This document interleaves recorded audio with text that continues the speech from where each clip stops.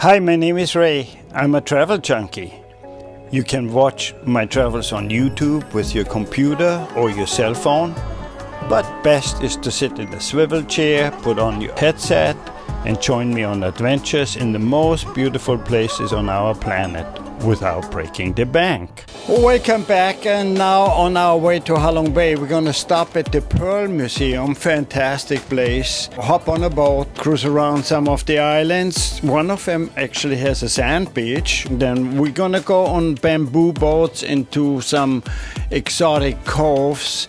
And then we're gonna hike through one of the biggest caves in the world. Sunset, party. All right, I'm glad you're coming with me, and let's go. So the next day, I decided to go to World Heritage Site, Halong Bay. Everybody saw it probably in movies, in pictures. It's one of a kind site. So when you drive there, make sure you stop at the Pearl Museum on your way to Halong Bay. I took the bus, which was comfortable. We had a guide who explained a lot of things, and thanks God we made a stop to use the Happy Room. We all know by now what the Happy Room in Vietnam is. The Happy Room is the bathroom, and everybody always is happy when we can stop at the bathroom after 2 hours in the bus.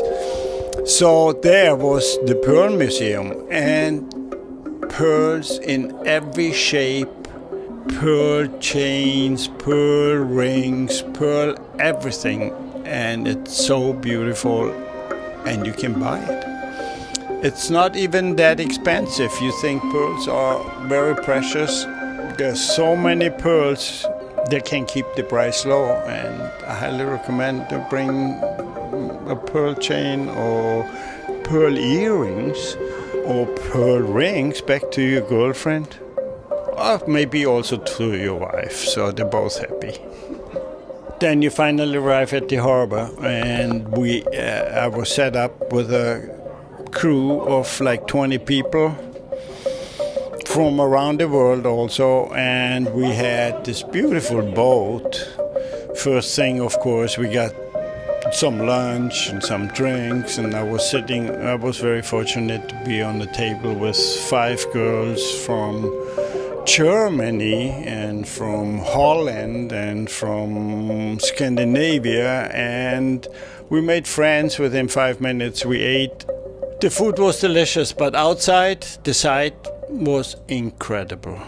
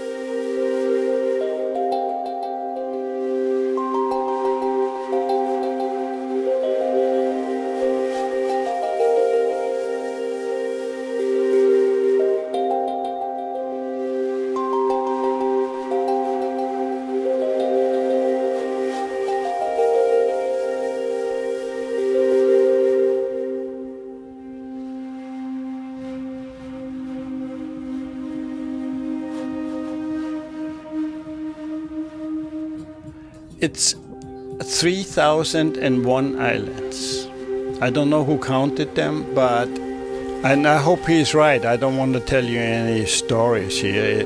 3,001 islands. Most of them even have names.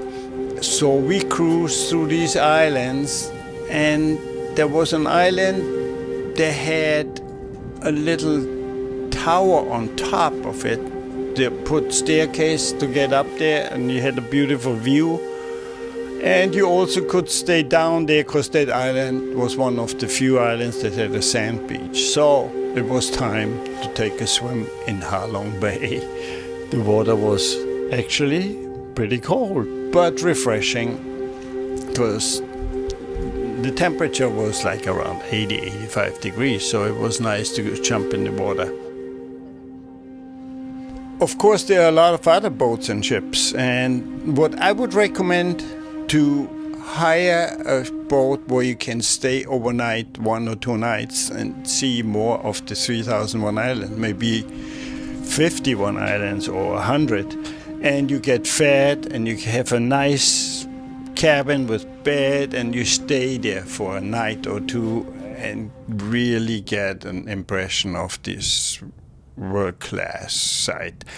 So on to the next adventure in Halong Bay is, who wants to go on the bamboo boat, or you can also take a kayak and we go through this tunnel into like a lagoon, and everybody is on their own and to discover what's going on there. So I wanted to do the kayak, but then I wouldn't have a hand free to film it, so you would have to just look at some photos. But now you can come with me and experience that like I did.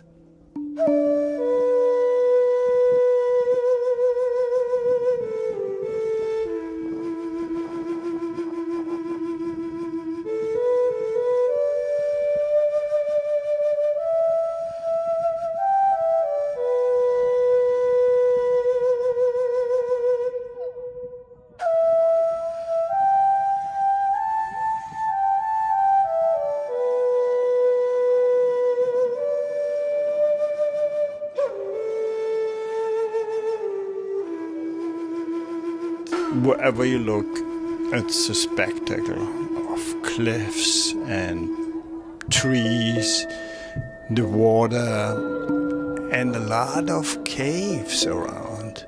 So we go through that cave and it feels like it's never gonna end. I feel the cave's gonna come out in New Orleans or New York. That's how far it keeps on going and going.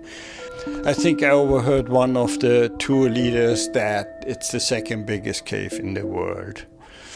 By the way, the biggest one is a little bit more inland and also in Vietnam, and apparently it takes 10 days to go through that one. I needed a longer visa to do this, so I stuck with the second biggest cave, and it was pretty spectacular. This cave adventure was also included in the boat trip. So that day was a 14-hour day.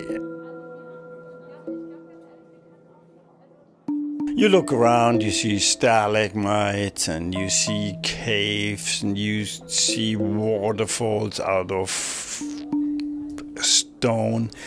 And what they told me that before it became an empty cave, it was all underwater. It was an underwater cave. Now, thanks God, it's overwater. I couldn't dive that long. We went through this whole cave. It took about an hour, but I have to say, every step and every turn, it was a different sight.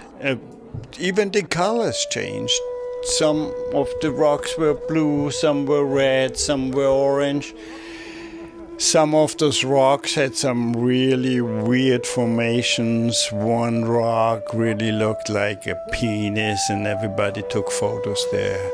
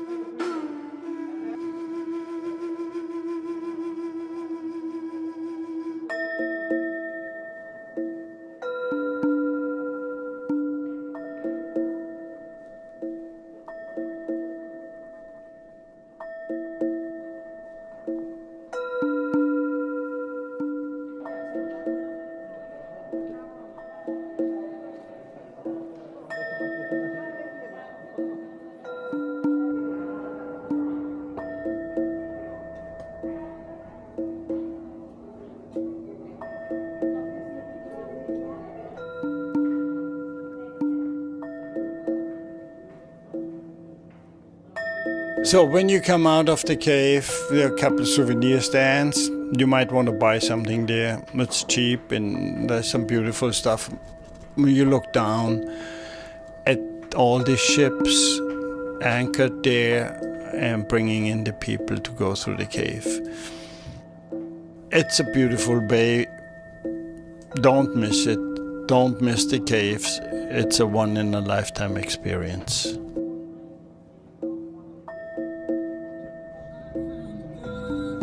Back on the boat, the sun was going down. It's gotten so romantic. Even now, looking at this for you and showing it to you, I get tears in my eyes. It's one romantic moment where the whole crew of the boat was partying. We had hors d'oeuvres, dessert drinks, and we all watched the sun going down behind 3001 islands. Slowly we made our way back into the harbor. Everybody got really silent. It was one hell of a day.